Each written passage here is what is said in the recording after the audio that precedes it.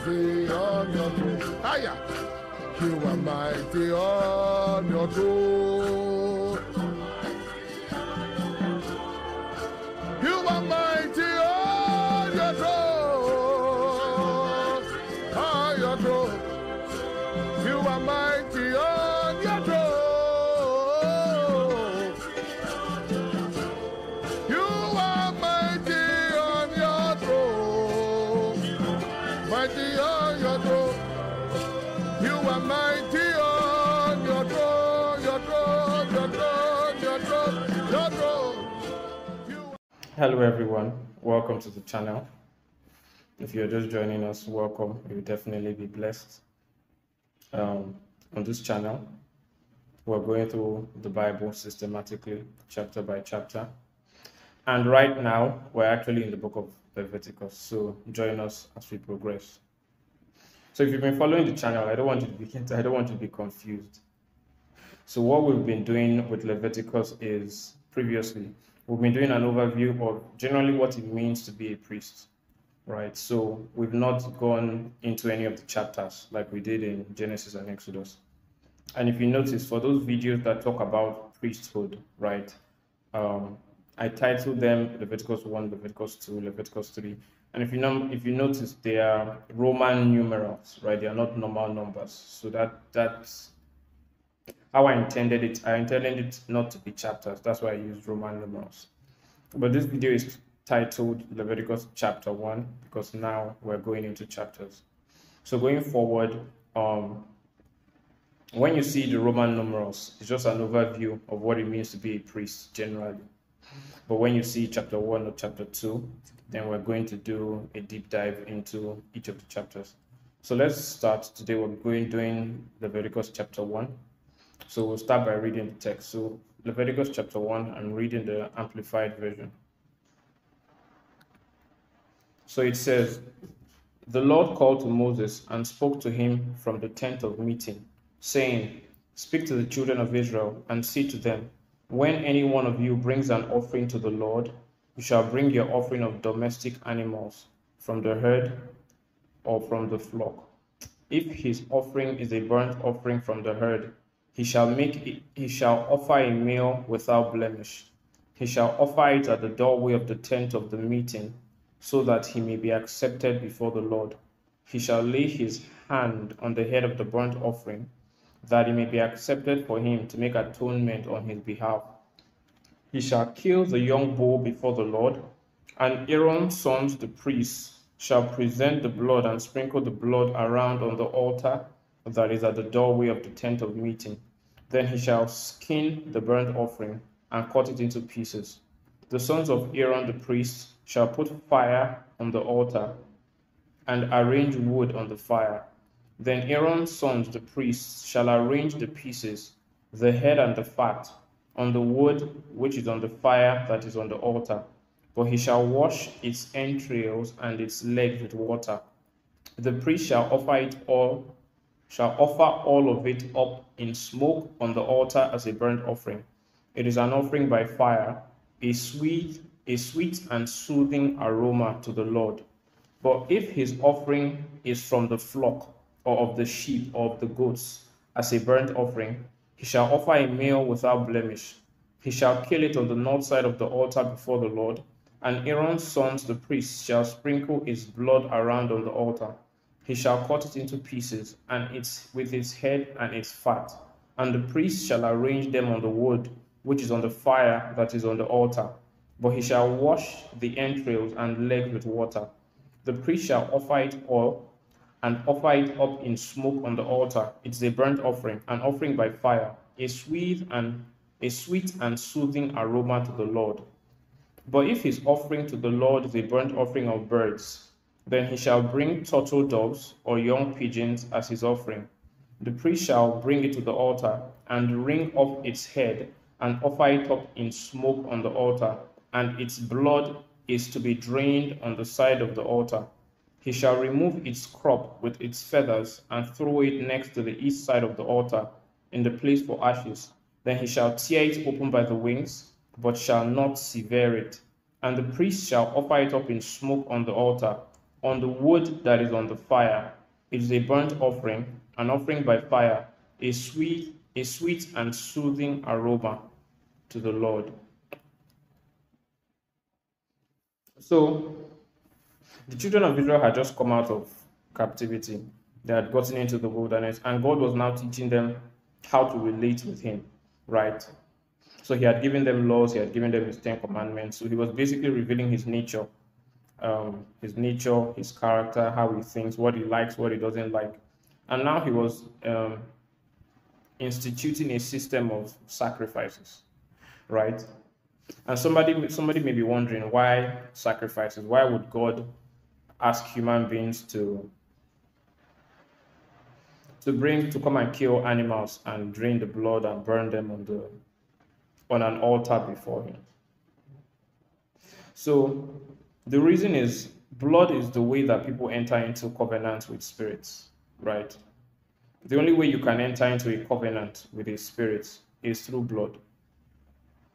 So even people who are on the dark side in the occult, who practice witchcraft, they always offer sacrifices to whatever demons that they are worshiping, right? Either they kill a goat, they kill a cow, or they must kill something, right? It's part of it. That's just how spirits operate. You enter into a covenant, into an agreement with the spirit by the shedding of blood. And even we right now, the covenant we have with God, right, is by the shedding of the blood of Jesus. When He shed His blood, He said, "This is the blood of the new covenant, which He shed for our sakes." So without the blood of Jesus, none of us have a relationship with God, because that's just how spirits operate. The covenant or an agreement with the Spirit must be done by blood. So the Old Testament, those sacrifices were pointing to the ultimate sacrifice of Jesus Christ. It was like preparing them to understand, or preparing all of us, even us who are reading it now, to understand what the sacrifice of Jesus does, how it gives us how it draws us into a covenant, a relationship with God. So what they were doing by this sacrifice is, number one, they were entering into a covenant with God. And what these sacrifices also did was, it gave God a legal right to use the children of Israel. So they offered those sacrifices not just for themselves, but it covered themselves and it also covered their children. So what it did is, it gave God a legal right, because they had covenanted themselves to God, right? It gave God a legal right to also use their children. So imagine I guess you're a Christian, but even if, let's say you're a Christian, and you've given yourself over to the Holy Spirit. So if you open your door and you have children, right? If you open your door one day and you see, let's say Jesus has appeared, or the Holy Spirit manifested Himself to one of your children, and your child is now filled with the Holy Ghost and communing with the Holy Ghost, you're not going to be upset, you're not going to be angry, even if you didn't even pray for the Holy Spirit to fall upon your child. Let's say you didn't even pray, you just open your door one day and saw that the Holy Spirit had revealed Himself to the child. So the reason you're not upset is because you have given yourself over to the Holy Spirit. And because you gave yourself, by extension, you've given your children. So the Holy Spirit can use any of your children. He can reveal Himself to any of your children. Because you have covenanted yourself to Him, by extension, He can use your children. But if you open your door one day and, God forbid, you see a demon spirit appear to your child, you're going to rebuke it and send it away. And the reason you're going to be angry is because, I don't know this demon. I didn't enter a covenant with this demon. I don't have any agreement with this demon. So this demon can't just come and start appearing to my child. You're going to be angry. So the children of Israel, by the time Moses and this set of Israelites who came out of Egypt entered into this covenant, right? They covenanted themselves and, by extension, their children to God. So anytime God wants, He can pick any of the children of Israel and make them a prophet. Just the same way when you give yourself to Christ, right? He can manifest Himself to your children and you are not upset, because He has the legal right, because you gave yourself to Him. So the Spirit of God can fall upon Elijah or Elisha or Jeremiah or Malachi or anybody who is a child of Israel, because by the time Moses and their forefathers made this covenant, by the time they began to offer these sacrifices, He gave God the legal right to use any of the children of Israel. And that's why when you study the Old Testament, Israel was the only nation God used, right? All the prophets came from Israel. Every book of the Bible was written by a Jew, even up to the New Testament. So all the prophets were from Israel, the dealings of God were from Israel, the people who God appeared to, majority of them were all Israelites. So these sacrifices was giving God a legal right to any one of us you want to use, any of our children, any one of us, use us at any time. So by the way, as we're going through this series, if you have any question, so today we're studying Leviticus chapter 1. So if there's anything maybe I said you didn't understand, or if you've read Leviticus chapter 1 by yourself and you have any question, even if I didn't cover it, you can leave the question in the comments and I will cover it by God's grace in the next video. Yeah, so like I was saying, it gave God a legal right to use the children of Israel. So these are the two main reasons why God demanded they offer sacrifices in the Old Testament. So these sacrifices they also offered was equivalent to worshiping God.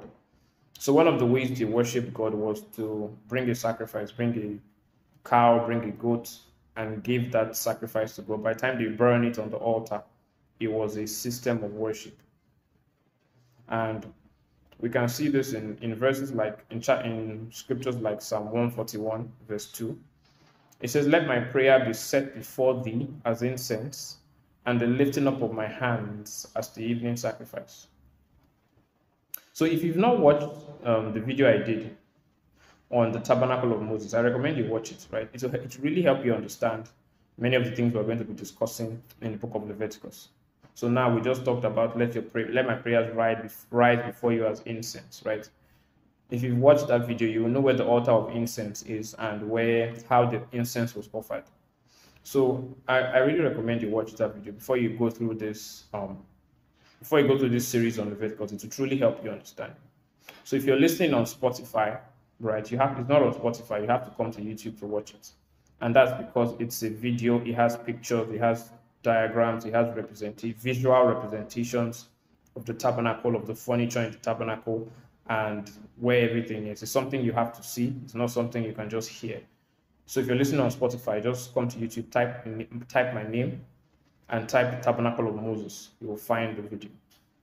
So one of the ways they worship God was through sacrifice, right?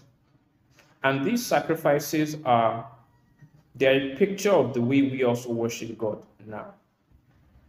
When they offer sacrifices, right, you can, as we go through the book of Leviticus, you understand that those sacrifices are a picture of we as a New Testament church, how we worship God. Those sacrifices are a picture of it. So he says, let my prayer rise before you as incense, and the lifting up of my hands as the evening sacrifice. So he says, when you lift your hands in worship or in praise to God, it's the same thing as they offering a sacrifice to God. When it says evening sacrifice, there were two burnt offerings that were offered in the Old Testament. One was offered in the morning, and another one was offered at evening, every day. So he says, when you lift your hand, let's say you're in your house, you just want to worship God, and you lift your hand, you say, Father, I bless you. That lifting up of your hands is equivalent to somebody in the Old Testament burning a cow, burning a goat, burning a sheep to God. So our understanding of the sacrifices in the Old Testament and the way these sacrifices were offered and the way that God demanded these sacrifices to be offered will help us in our worship with God. So the first thing, we're trying to draw some lessons from how they worship God through sacrifices. We're trying to draw those lessons and make them relevant to we as a New Testament church. That's what we're doing now. So the first thing we notice when we read this chapter in Leviticus chapter 1 is that God specifies how he wants to be worshipped. So these are people who just came out of Egypt. They don't know anything about God. And when they approach God, he begins to tell them, this is how I want to be worshipped. So he specifies the kind of animals that he wants to be offered unto him. He says, if any man bring his offering, the offering must be either from the goat, from the sheep, from the cow, or it can be a turtle dove or a pigeon. So those are the only 5 animals that God wanted. He wanted to be offered to him as a sacrifice. In other words, they couldn't just worship him anyhow they wanted. Right? They couldn't just come to him and be like, this is how we want to worship you. So you will accept our worship however we bring it. So God, because he is God and he's a king, he tells you how you should relate with him, right? Not how you want to. You don't relate with God how you feel like or how you want. God specifies how he wants to be worshipped. So there are many people now who just they see God as this he's just a very loving God, so we can worship him anyhow, right? We can just approach him even if the way we think, even if the way we're approaching him is not in the Bible, even if it's not specified, as long as it feels good to us, right, then God will accept it as worship. But that's not how it is. God demands, he specifies, he has a way he wants to be worshipped, he wants a way he wants himself to be related with. And when you study these sacrifices, you will see that there are various rules that govern the way the sacrifices should be offered. So even after they brought the cow and they brought the goat, when they brought it, they couldn't just kill it and just burn it anyhow they want. He now goes into detail. He says, you will lay your hands on the sacrifice, you will cut off the head, you will drain the blood, you will take the fat, right, and you wash the legs, and then you burn everything on the altar. So there are rules that govern how they related with God through the sacrifices. So even us now as a New Testament believers, we have rules, right?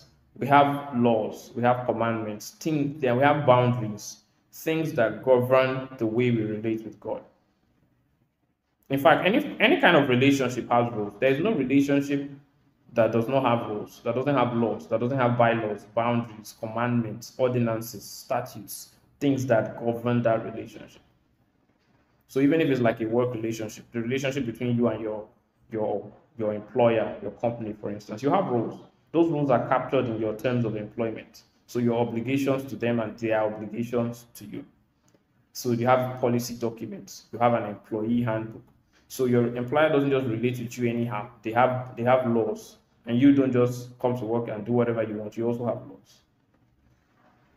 When you're relating with your friends, you have even if the rules are not written down, because the person is your friend does not mean the person can approach you anyhow, do anything to you, misbehave in your presence, and just treat you like a rag.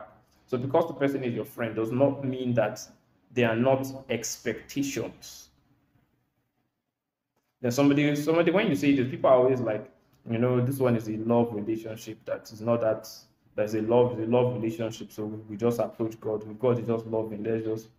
I'm just like, you need wisdom. Even in loving relationship, there are rules. There are always rules. When you're married to somebody, there are rules that bind to you. There are things you cannot now do because you are married. For instance, a married man, let's say that when he was single, he used to come home by 11 p.m. or 10 p.m. every night. Now that he's married, he can't do that. So now that he's married, he now has a new law that he can't arrive home by 10 p.m. He can't just go and hang out with his friends and sit down somewhere and watch football till 10 and leave his wife alone at home. He now has a wife. So whether they wrote that rule down in a book somewhere as these are the 10 commandments of our marriage, it's a rule. Whether the guy likes it or not, he has a law now that he has a wife, so he must come back home on time. When he was single, he spends all his money how he wants. He doesn't tell anybody. He doesn't need to plan with anybody. He doesn't need to confer with anybody. He doesn't need to, ask anybody's opinion. It's his money. He spends anything he wants to do with it, he does with it. Now he's married. He can't do that. He can't. He's married. So before he spends money anyhow, he now has a wife. They plan the finances together. So it's a relationship of love. But there are laws that bind it. There are laws. So even in our relationship with God, we have rules. We have laws. There are things that God demands that we do. Just like in a marriage, you demand some things from your spouse. There are things that God demands from us as Christians. So we don't just live our lives anyhow and say God loves us. Therefore, we have liberty in Christ and we just behave anyhow. So even when you love somebody, there are lines they should not cross, right? When you are in a loving relationship with someone, there are lines they should not cross. And if they cross it, you can walk out. And God even gives you authority to walk out. For instance, adultery. It says that if someone commits adultery, you have liberty to walk out of the marriage. So because you love them, does not mean that someone can now cheats on you today, then he says he's sorry, or she says she's sorry, commit adultery tomorrow, then you now stay there and say, I love the person. You can leave and God won't hold it against you. So even in our relationship with God, there are laws, there are rules. And when there are rules that you can break as a Christian, and the way, I hope you know that marriage is a relationship, is a picture of the relationship that the man has, of the relationship God has with us. Because God is the bridegroom and we are the bride. We are married to Christ. Right? So marriage is a picture of the relationship Jesus has with us. So in a marriage, there's a line somebody can cross, and God says you can go. So what that is telling you is, as a Christian, you can't just live your life anyhow and say that God loves us. There's a line you cross.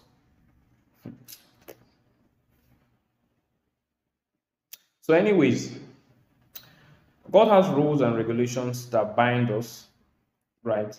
And he expects us to follow those rules as we relate with him. So even though he loves us and we love him, right? Like we've already established, because his love does not mean that we relate with God anyhow. So for the sacrifices, one of the things God demands is that the sacrifice must be without blemish. That's what he says. Remember that these sacrifices are a picture of worship, right? So he says that if you're bringing your sacrifice, the sacrifice must be, without blemish. So a blemish means a spot or a defect, a deformity. So for instance, if you are bringing a sheep, you can't bring a sheep that has spots, right? You can't bring a sheep that has a defect. Either it's blind, or one leg is longer than one, or it has like a sickness or a disease.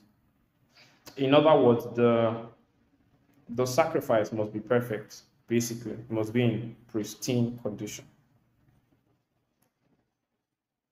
So even in our worship to God, it shows that our worship to God is something that must be done, because bringing a sacrifice without blemish shows that you honor God, right? The fact that a man can have, let's say you have 10 sheep, and all of them are, out of the 10, right, 9 of them are limping. So they have a defect with one of their legs, 9 of them, and only one of them walks straight. Keep in mind that these sheep, sometimes they sold the sheep, or let's say you were planning to sell the sheep. So you have 10 sheep, you are planning to sell them for money. 9 of them have a defect in their leg, they are limping. So those 9 of them will not fetch you the prevailing market price for a sheep, because they are defective. So when you sell them, when you take them to the market, you're going to get, let's say you're only going to get half price, because the sheep has a defect. So the only one that will get you the full price for a sheep is the one that is walking on 2 legs. So the man now has a choice, right? Can I honor God with the only one that will actually give me the most money? Or will I go and sell the one that is not defective and give God a defective one? So when he now decides to bring the particular sheep that is not defective and offer it to God as a sacrifice, that shows that he honors God. It shows that there is reverence for God. So in bringing a sacrifice that is not defective, that is not blind, that is not deaf, that is not lame, that doesn't have a disease, right? That is not something you can easily throw away. They bring one of the sheep that is honorable, one of the ones they would have loved to keep for themselves, or as a pet or something, or one of the ones they would have loved to sell because to fetch you enough money. In sacrificing that one unto God, it shows a level of honor and reverence for God. So in our life, God expects us to honor him with our life. And especially when we're worshiping God, right? When I talk about worship now, right? Worship is 2 things. So worship is first a lifestyle, right? But it's also the act of like singing and dancing, maybe in church or in your house or whatever. So we'll come to the lifestyle of worship, right? But now we're talking of like singing and dancing in church. So even in that process of singing and dancing in your church, or even entering into God's presence, whether it's in Bible study or in church or even in devotion in your house, it must be done with a level of reverence. It must be done with a level of honor. And this honor is as a result of the revelation you have of God. Let me give you an example. Let's say like you have one client you've been chasing. This client is a $1 billion client. You've been chasing this client for like 2 years, trying to get a meeting, trying to get an appointment because it's a very high powered, important client. And for 2 years, you've been struggling to get this client, to have a meeting with this client, and it's just been difficult. It's just been impossible. You've not been able to get the face to face. Then one day, you just receive a call from the client's office, and they're like, they are now ready to see you. Keep in mind that this is a $1 billion client, right? And one, if you can secure any sort of business with this client, it will your budget for the whole year has been accomplished from just this one client, or even for 2 years. So this is a very high power, important meeting with this client. So when you get to the office of this client and you wait for a while, let's say they kept you waiting for like 1 hour, then the client comes, the CEO of this conglomerate, this multi-billion-dollar multinational organization. Then some of you are having a meeting and you're beginning to discuss your service offerings. If your phone rings, you will not pick it.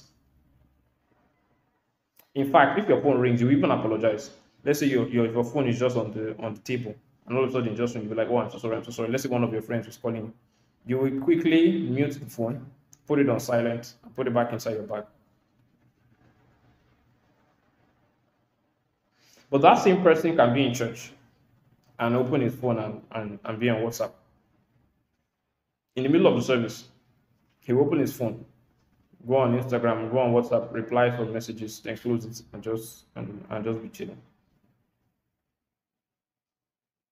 So he's ready to honor a client because he can make billions of dollars and fulfill his sales pipeline for the year from one client. He's ready to give him a level of honor. But he doesn't give that same honor to God. He won't dare be on Instagram. He won't dare it in the presence of his client. He can never try that. He'll be on Instagram and be scrolling, be opening WhatsApp messages in the presence of his client. But he can be in his devotion or in his church. And in the middle of the service, she will open her bag, bring out the phone, and be scrolling through WhatsApp. And like I said, the reason somebody can do that is that there's a defect in his revelation of who God is. There's a defect. Let me paint a picture for you. So let's say you're in the presence of that client, right? That high-powered client. And let's say you came with your 7-month-old baby. It's just an example, but just imagine. So you are in the presence of that client, right? You came with your 7-month-old baby. So because you know that this is a very important client, there's a way you comport yourself. There's a level of honor. There's a level of decorum. You don't just misbehave. And you're not misbehaving because you know who the client is. You know his stature in the business world. You know the influence, the power, the wealth he commands, and what he can do for your business. So you comport yourself with honor and decorum. But your 7-month-old baby can scream up and down. He can roll on the table. He can start crying. He can even remove his clothes and be running around the office. And the reason he is doing this is because he has no idea who the client is. He doesn't even know, he knows nothing about him.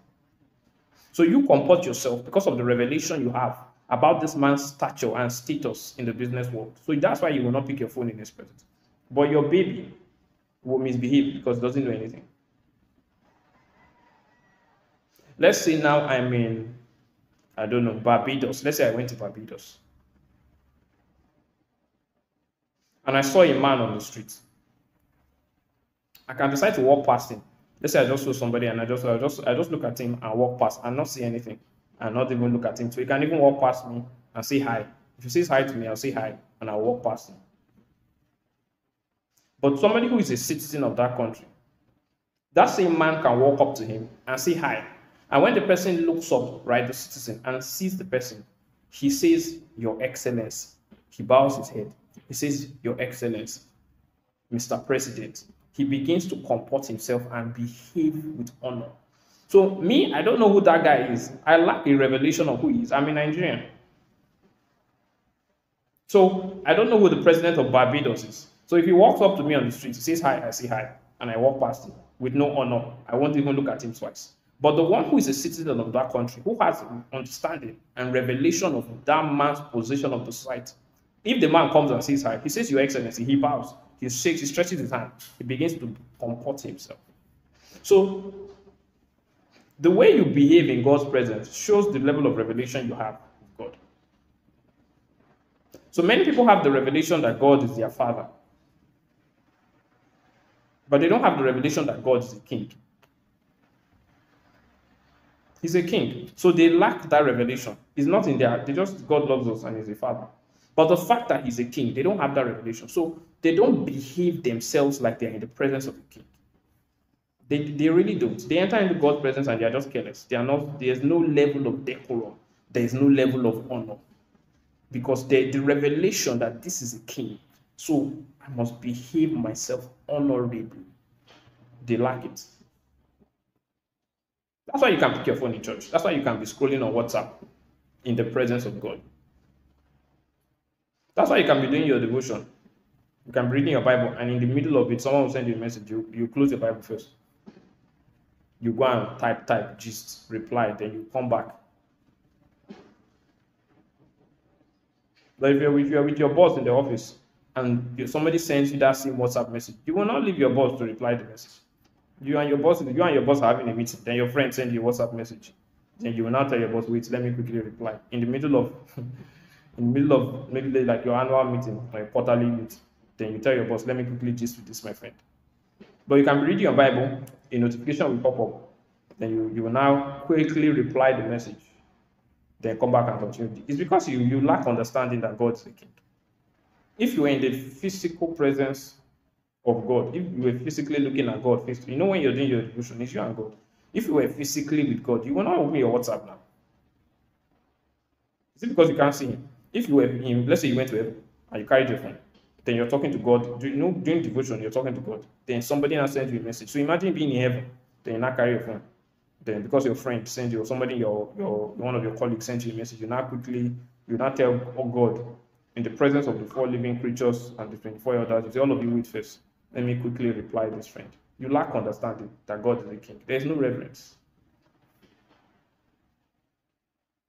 You see somebody worshiping God in church during worship. They now carry their phone. During worship, they carry their phone. They are videoing themselves. This one, they are jokers. They are very serious jokers. The object of the time, the point of worship is to keep your mind fixed on the Lord, to focus on him, to gaze on him, to glorify him in the beauty of his holiness. So your mind is fixed on God when you're worshiping. Once you pick your phone, you're no longer worshiping, you are deceiving yourself.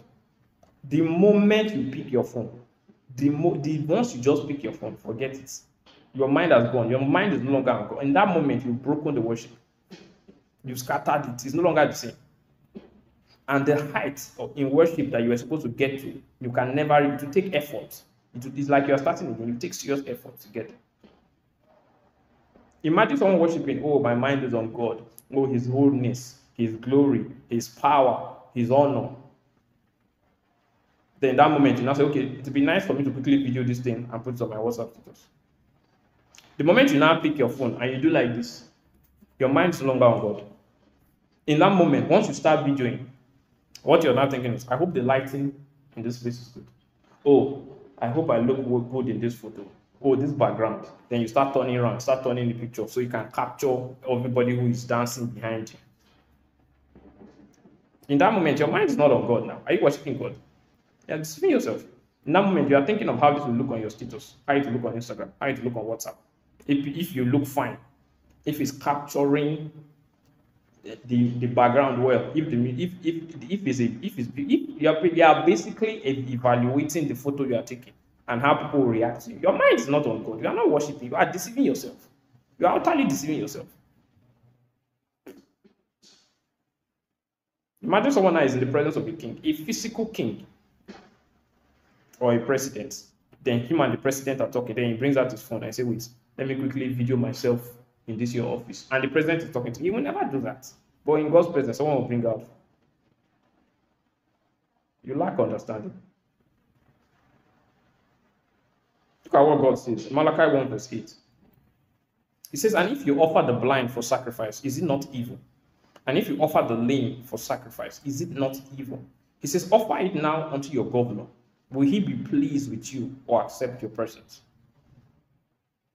So what is God saying? That somebody brought a sacrifice to him in the Old Testament, and God said, this kind of sacrifice you brought to me, you won't, if you're a physical governor, you won't give him this thing. You brought a lame sacrifice. You brought a blind goat. He says, if you brought this to a governor, will your governor accept it? Will he be happy with you? So the way you play with your phone in God's presence, if you sat before a governor and you play with your phone like that, won't he send you out of his office? Will you even dare it? Will you dare it? Will you dare that you are sitting in the presence of a governor, then you bring out you're on Instagram at the same time? The way you are doing it in church. Or the way during your own personal devotion, in the middle of devotion, you switch to Instagram, and you come back, you switch, then you come back, you switch to this one, switch to Snapchat, quickly reply one kind of message, and you come back and read the Bible. In the same vein. Will you do that in the presence of, you won't do that in the presence of the God. You won't. So you are dishonoring God, whether you like it or not. You may say, oh, it doesn't feel like it. That's your business. It's honestly your business. The fact that you will not do it in the presence of men, either the person is your boss or a governor or a client, but you do it to God. You are dishonoring God. You are honoring men more than God. Someone goes for an interview. In the interview, in fact, before he enters there, he has put his phone on silent. Before he enters the interview, his phone is on silent. He cannot allow it to ring. Even if it's his mother that is calling him, the mother will wait. When the interview finishes, he'll call his mother back. But someone will be in God's presence, his friend will call him. Or someone will send him a WhatsApp message. In the middle of the prayer, the worship, or he's reading his Bible, he will first leave God. Go and reply it. You can't do it to a government, but you do it to God. It may not be deliberate, you may not mean it. But the thing is that you lack a revelation of the fact that God is king. Oh, God loves us. It's true. It's true that God loves us. But because God loves us does not remove from the fact that he's a king. Let's say you have a friend, and your friend is the president. Before he became president, you can come, you can tap him and say, hey, oh boy, how you doing now? You can just come, stretch your hand, shake him, and just play with him anyhow, because he's your friend. But when he becomes president, when you walk into his office, you say, Mr. President. Because he's your friend does not mean that when you go to his office, you will still pass through the protocols. You will fill the form. You will wait for him to finish a meeting. If he's in the meeting for 8 hours, you will wait for him for 8 hours. You won't say he's my friend and you just barge into the office. No. No, you still wait. And when you enter, you will treat him with the honor that a president deserves. Even though he's your friend, even if he's your father, if your father is the president, you will still treat him with honor as the president. You won't just say he's my father. So he's in the middle of a presidential meeting, then you just barge into the office and say, Daddy, this is what I want. That's trash. You give him honor, even if it's your father. Go and study how people related with kings in those days. Even if their father is the king, your father that loves you, when they come, they still bow. The way everybody else bows. He's your father, but he's still the king. So he loves you. You're not afraid. You're not worried. You're not scared of him that he's going to punish you or kill you. But when they enter the presence of the king, even if the king is their father, they bow their head. And when the king stretches the scepter, that's when they stand up. And even if it's their father, they are free with him. Doesn't mean they dishonor him because it's their father. So God is your father and he loves you and he's free with you. But that by no means you treat him with honor, with dishonor. By no means means that you now honor men more than you honor God. When I'm reading my Bible, I put off all my notifications. I don't want to see. I truly do not want to see. When I finish, I put them back on. I go and check whatever message I'm supposed to read. Because in that time, it's between me and my lover. It's an intimate moment. It's one of the only moments I have just me and God. Because during the whole day, you are busy, people are calling you, you are people in your face. So you don't really have time. So in that moment where I'm reading my Bible, it's just me and God. It's an intimate moment. I switch off all my, who can now be sending me messages when I'm in an intimate moment with your God? I mean, I don't be the lover of my soul. Then I'll be replying other people. That's madness. Replying other people's messages. Imagine you are with your wife. Intimate moment.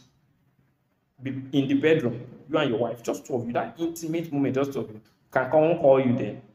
Then you will now tell your wife to wait. Let me quickly answer my friend. Are you joking? Or you and your wife now say, okay, we're going to have dinner by 8 o'clock. It's just two of us. You can't do late dinner. We've been busy throughout the whole day. Now it's just two of us. Let's just look each other into the eye and appreciate each other. So you and your wife are having that candlelight dinner. Then someone will send you a message on Instagram, then you see it. Let me quickly reply, then you come back to your wife. So the times I spend with God, I had time between me and the lover of my soul. Nobody can interrupt that process. If I have to wake up earlier than usual so that nobody will call me, it's fine. So if I have to wake up at a time when I know that nobody at all will call me, there was no call that will call me that I have to respond to, I'll wake up early.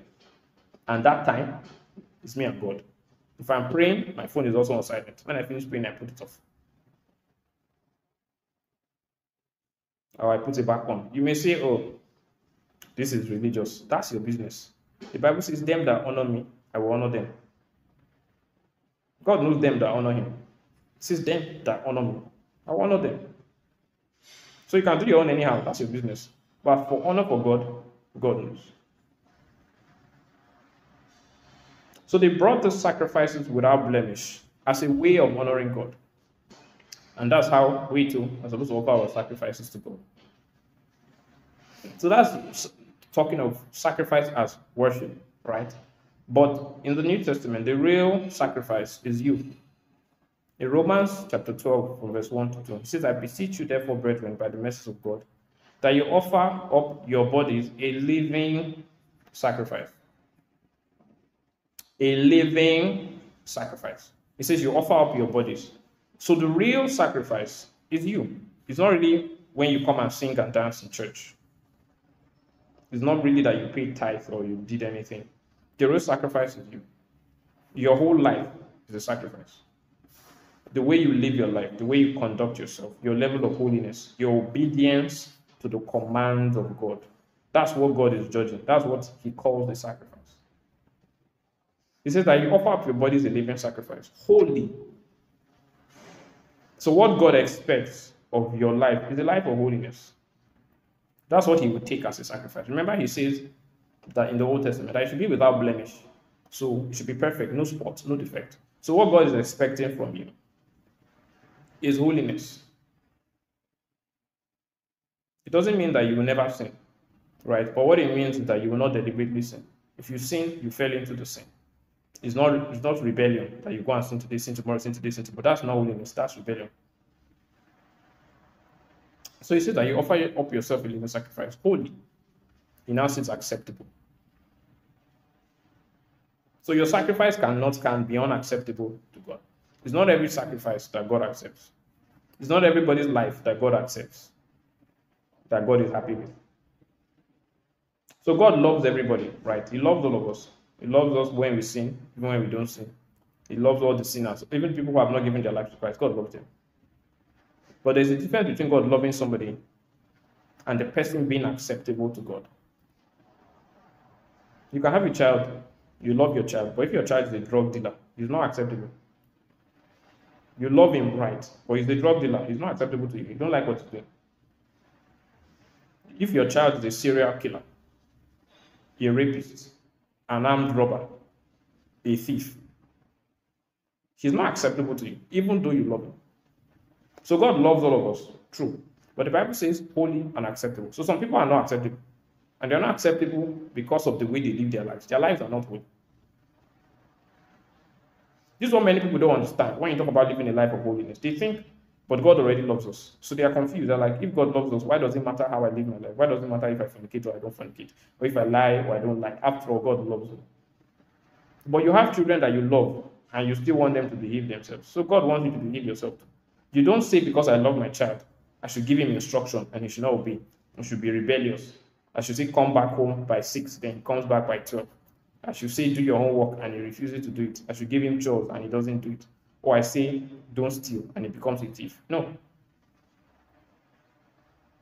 So love does not mean that the person's lifestyle is automatically acceptable to God. The scripture just says it. Wholly acceptable unto God. So there's lives, the way people live their lives, that are unacceptable. And the only life that is unacceptable to God is the life that is lived in sin. Because it's when it is holy that is acceptable. When you live in sin, your life is not acceptable.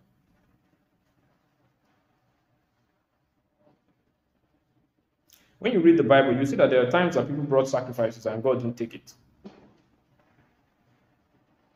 For instance, Saul brought his sacrifice. And God says obedience would have been better than this sacrifice. It would have been better for you to actually obey him. So his sacrifice was rejected. Remember that in the old sacrifice, the sacrifice was a cow, a goat, a sheep, an animal. But in the New Testament, you are the sacrifice. And it is when you are holy that you are acceptable. So a man can be rejected by God. His life can be unacceptable. God loves him. But God is not happy with the way he is living his life. He doesn't like it. So that man, his life is unacceptable unto God. Even though God loves him. And the issue with a life that is unacceptable. So if you've not watched Leviticus 2, right, please watch it. There are advantages of living a life that is acceptable unto God. There are disadvantages of living a life that is unacceptable. And if you watch Leviticus 2, right, if you haven't watched it, please watch it. You will see the advantages of living a life that is acceptable unto God. So I want to encourage you. If you are living in your sin, God loves you. He doesn't hate you. He loves you. In fact, he doesn't love you more when you do refuse not to sin. Whether you sin or you don't sin, God still loves you. He loves you to sin. But please repent.